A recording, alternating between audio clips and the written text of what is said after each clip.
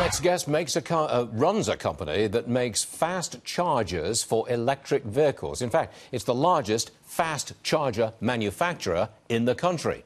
Here is Frank Meza, CEO of BTC Power. Frank, welcome to the program. Good to see you, sir. Good morning, Stuart.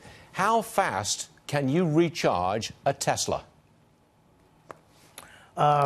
Typically, it would take you less than 30 minutes to give you a full recharge.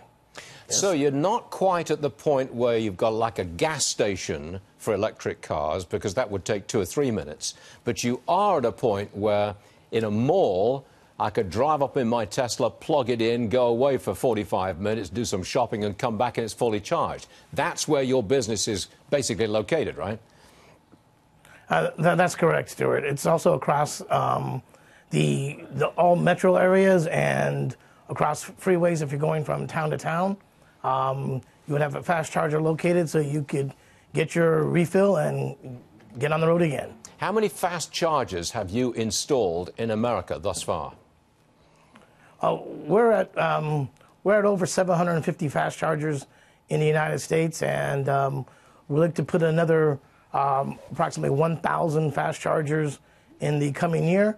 And it's led by a company called Electrify America, and they have we've been one of the awardees for their electrification. Okay. Across the United States. Does your company, BTC Power, do you get any kind of government subsidy?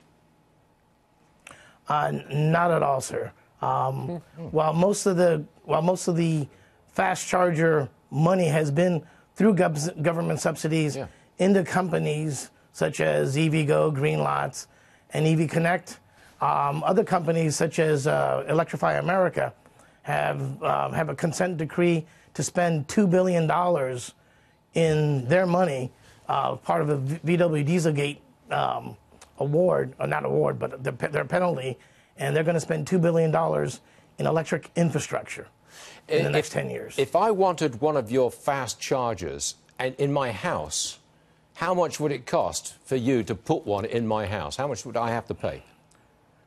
Well, an electric fast charger is really not a home application. Okay. There are other chargers for a home application, but an electric fast charger for, let's say, you put into a mall or across from a gas station to electrify an electrified station, that would run anywhere from $25,000 to $50,000. Okay.